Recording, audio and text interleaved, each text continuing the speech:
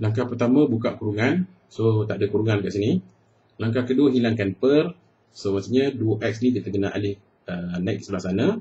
Manakala 3 ni alih naik sebelah sini. Nanti akan jadi x tambah 4. Okay, jangan buat darab 3 tapi kurungankan x tambah 4 tu. Sebab x tambah 4 ni ada 2 item. Siapa ada 2, kita kena buat kurungan.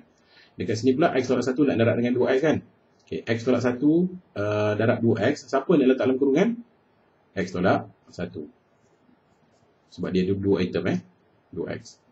Lepas tu kita buka kurungan, dia akan jadi 3x tambah 12.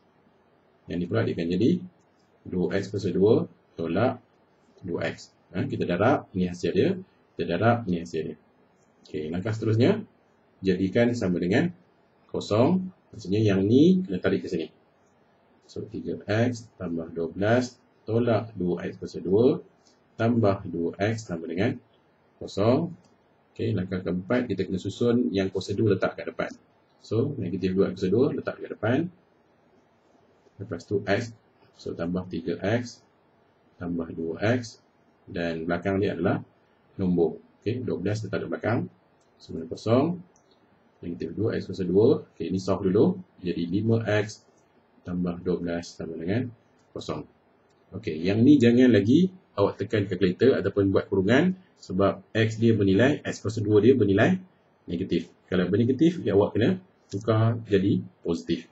So, 2x kuasa 2 tukar, yang ni pun tukar, yang ni pun tukar. Okey, yang ni baru kita buat kurungan.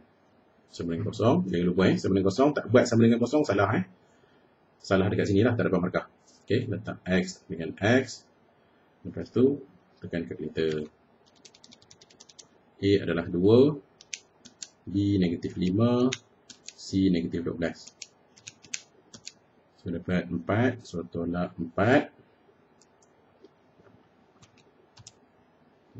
So, ni jadi negatif 3 per 2, so kat sini jadi tambah 3, 2 kat sini.